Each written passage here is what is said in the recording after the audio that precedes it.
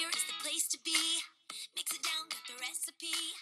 Batter up, give it a whirl. Try it out, all in a swirl.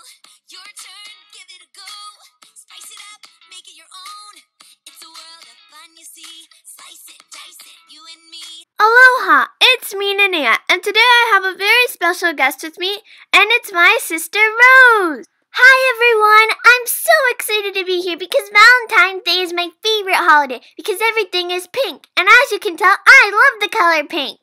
Well, as Rose already said that she loves Valentine's Day, you can probably guess that in this video we'll be making some Valentine's Day treats. Wait, hold on. We will be making Valentine's Day treats?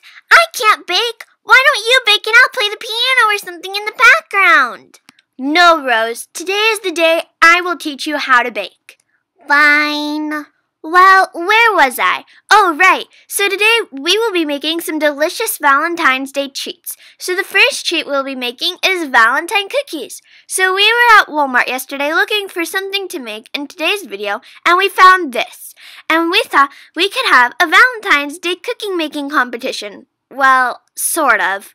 So we got this set, and now it's time to get it opened.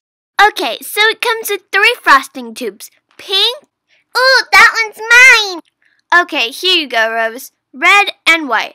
It also has some tiny heart sprinkles and 12 heart cookies. So let's get decorating. So we took out everything, and me and Rose each have a cookie. So let's get decorating. What color frosting would you like first, Nanea? I'll take the red, please. Here you go, and I'll take the pink. Could I have the white now, Rose? Sure, let me just finish this really quick. Thanks. We finished our cookies, and this is what mine looks like. And this is mine.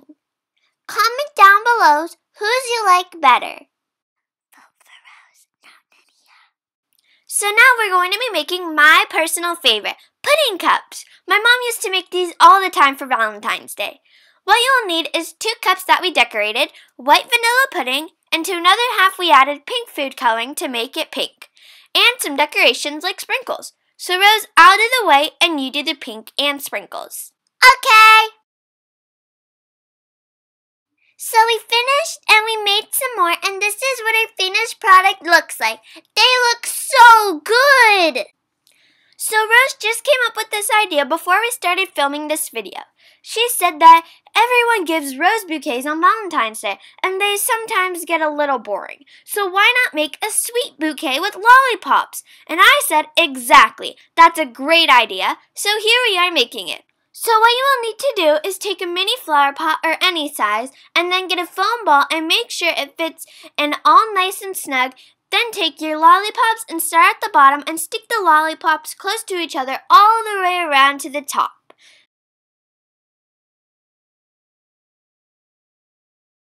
And now it's all done. Nanea, can I try a lollipop? Sure, Rose. Cherry, my favorite. So this is everything that we made today, and all of these treats will be perfect to give to almost anyone for Valentine's Day. We would like to hear from you guys if you made these and how you liked them. If you have any special requests, our P.O. Box is always down below to send us a letter with a new recipe. We hope you guys like this video. We want you guys to comment down below what is your favorite holiday.